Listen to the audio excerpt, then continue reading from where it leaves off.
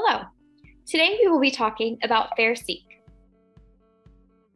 FAIRE-seq stands for Formaldehyde-Assisted Isolation of Regulatory Elements with Deep Sequencing.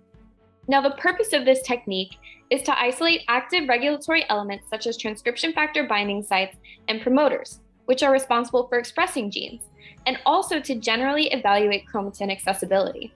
So to start to understand how this works, we'll first briefly discuss DNA packaging and chromatin structure. So when we think about DNA, the first thing that comes to mind is this image, the double helix. We all have about 1.8 meters, that's almost 6 feet of DNA compacted into each and every one of our cells. So just take a moment to consider the magnitude of compacting that must occur for this to be possible. Histone proteins are the secret to this impressive feat. Double helix DNA is wrapped around a unit of 8 histone proteins to form a nucleosome, which results in this beads on a string model of DNA.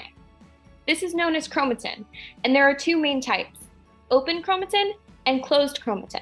Now, to understand these, let's go back a few steps and think about this in terms of a scroll analogy. We know that DNA carries all of the genetic instructions that our bodies need to survive, so it's important that that information can be accessible. In our analogy here, let's think of the wooden bars as our histones and the paper as our DNA. When the scroll is rolled up, we cannot read what is written on the paper, but when it is unwound, we are able to read it. DNA works in the same way. If the chromatin is closed, the DNA is wrapped tightly around the histone protein. It cannot be read, and it is transcriptionally inactive. If it is open, transcriptional machinery can access it, and genes can be expressed. Earlier, we said that FAIRE-seq works to evaluate these accessible regions of the genome. So what we will be doing here is specifically isolating the DNA that makes up these open areas of the chromatin. And one advantage of the FAIRE method is that this can be done for the entire genome, or it can be done more specifically for a single gene. The first step is to treat the cells or DNA of interest with formaldehyde. Formaldehyde is a cross-linking agent that acts between protein and DNA to tightly bind the two. It stabilizes the interactions between protein and DNA, but does not act significantly on the naked DNA. Going back to our scroll analogy, this would be as if we were dipping each of our paper-wrapped wooden rods in a bucket of glue, leaving the paper itself unaffected. We'll leave our analogy behind now to talk about our next step, sonication. To begin to separate the histone-bound pieces of DNA from the naked DNA, we first need to shear the chromatin and fragment the genomic DNA.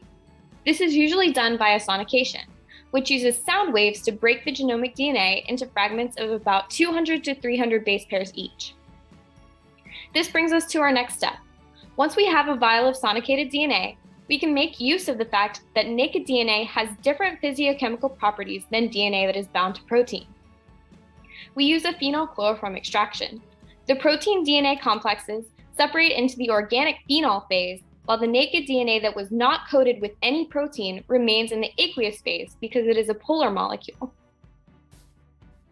Because the naked DNA is what we are interested in, we will then specifically extract and purify DNA from the aqueous fraction and then adapt it for sequencing. Adapters are short sequences attached to the sample fragments that facilitate successful sequencing reactions. The sample can now undergo next-generation deep sequencing and be mapped to a reference genome for a whole genome approach. Or if you are interested in a certain gene's promoter, you can be more specific by alternatively utilizing FAIRE-qPCR, in which deep sequencing is swapped for a method called qRT-PCR. Either way, your sequencing data will provide information for regions of DNA that are not occupied by histones. Please refer to these references for further information, and thanks so much for listening.